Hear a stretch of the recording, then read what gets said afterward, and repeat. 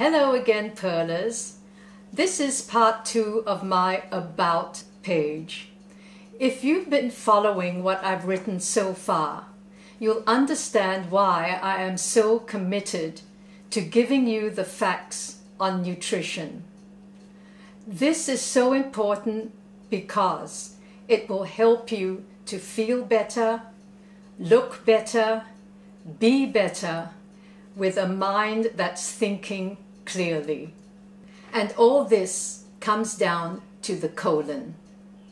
You may not have heard this yet, but I will make this bold declaration. The colon not only keeps your organs, your cells, and your tissues functioning, but it also keeps your brain functioning. How you feel and how you think is the result of what you have been consuming. Today I will tell you my life story, well, a shortened version. Not because I like talking about myself, but because I want to give you examples on how my health impacted on my attitude, my behavior, and my personality. Growing up in Singapore in school, I remember being very shy. I did not like participating in sports, and I couldn't wait for the bell to ring so I could go home. I suffered from what my mother called a nervous stomach. I was plagued with stomach cramps, diarrhea, and acid reflux well into my 20s, and did not realize then, but what I know now, was caused by the spicy food we ate, and especially after having fruit after our meal. My home was my comfortable cocoon.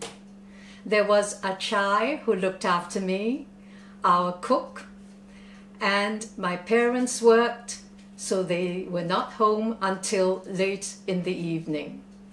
I had the house to myself, no siblings to bother me. My sister was born when I was 5 years old, and my brother was born when I was 13. If I had homework, I would do that first, so my dad would be happy. After that, I indulged in something I loved the most, my imagination. And that was my most treasured time, those afternoons with no one to bother me. And that was my life, so to speak, up to the age of 11. I read lots of books on everything. I fantasized about being a writer and writing stories that everyone would love reading. Later, in 1968, I worked at the Sydney Morning Herald as a cadet journalist, and the year after worked in Singapore with the Singapore Herald. Part of my fantasies came true. I listened to music, and I would sing in front of my mother's dressing table mirror and imagined I was singing in a band. I wrote lots of songs.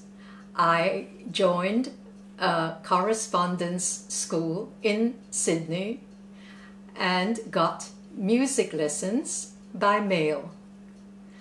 From 1971 to 1979, I was a singer in a band. We traveled on ships. We traveled to parts of Southeast Asia, and it was fun. The next thing I wanted to do was to learn what my dad did, and that was being smart and picking shares in the stock market and helping his friends do the same. I read the business pages of the Straits Times I learned the names of the shares, and I felt really proud when in the evenings I would ask my dad, how was the market today? Did those shares go up or down?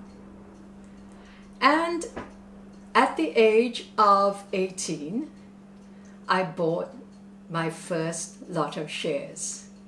I have never looked back, and now I have this lovely understanding of how to invest. I want to show you, and that will come in my future blog. Those were the dreams I had when I was young, and you could say your dreams came true. But there was still a long way to go, and as usual, there were hiccups along the way. At 31, I got married and moved to Sydney. I was still not right in my health. My nervous stomach was still there, and in fact, it got worse. In Sydney, I wasn't Shirley Manasseh, that popular singer. I wasn't the daughter of that stockbroker, Alec.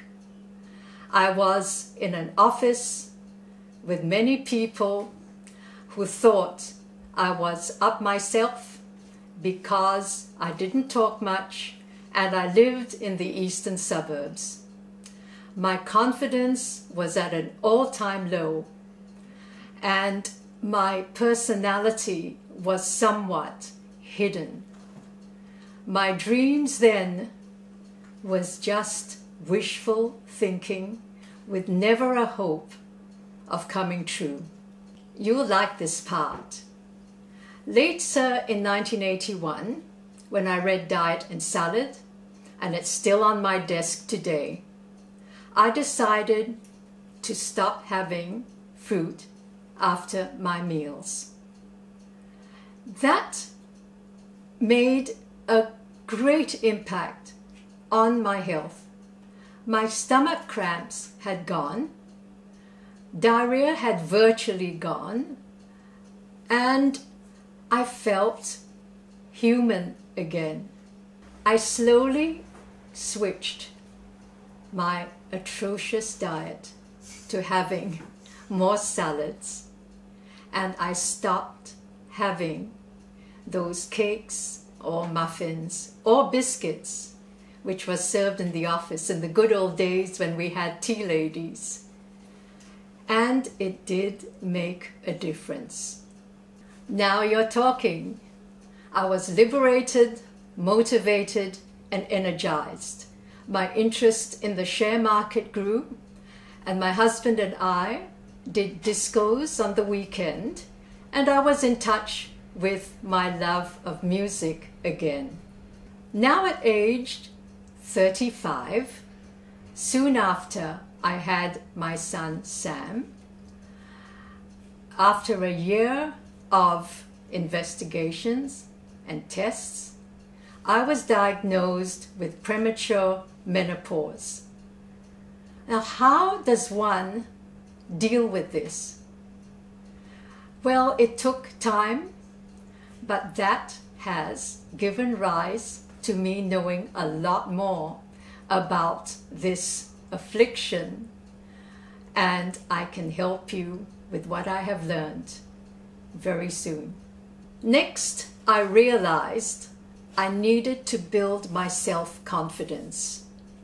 Coming from Singapore, it was difficult to assimilate with this Western culture, with the sports and with the talks on children and babies and food. I had to learn more. So I joined a business network and met professional people whom I thought, yes, this may help me. I went to many seminars.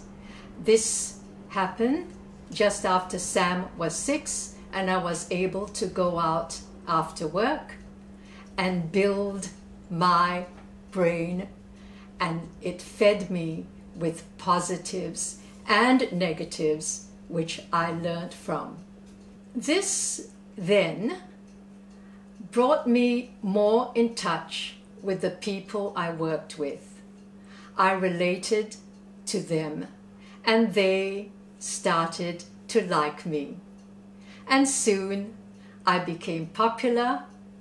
I was assertive on the phone answering queries, and I felt much better about myself. And now this is where I am today, the result of a lot of pain and joy, a lot of struggles, and a lot of times when there was peace and harmony and happiness. You see, experiences are all good, even if they're bad, because it teaches you to be resilient and strong, and it helps you to go further. This is the time at this stage I thought, well, time for me to take it easy. But I didn't stop there, because at 68 I decided to join a gym that was half a kilometer from where I lived. I didn't think it would change my life so dramatically. It gave me energy that I never thought I had. I was assuming that my walking and my Pilates on the mat in my study twice a week was more than enough to give me the strength in my muscles and my legs. But I was so wrong. Going to the gym, and now it's been nearly 4 years, has given my memory the boost that I didn't think I could have. I started writing this blog only a year ago. It was in my mind for 20 years, but it wasn't the right time for me. The words came easily, and of course I have a brilliant editor who cuts me down and puts these sentences in order. I didn't have to look up Google every few seconds. My thesaurus, yes, sometimes. My dream to write has brought me closer to my family and to people I had never met before. We now have a great team committed to working together to make this a success. This blog didn't come by accident. It came with a dream as a child. It took too long for this to come true, but I'm happy it has.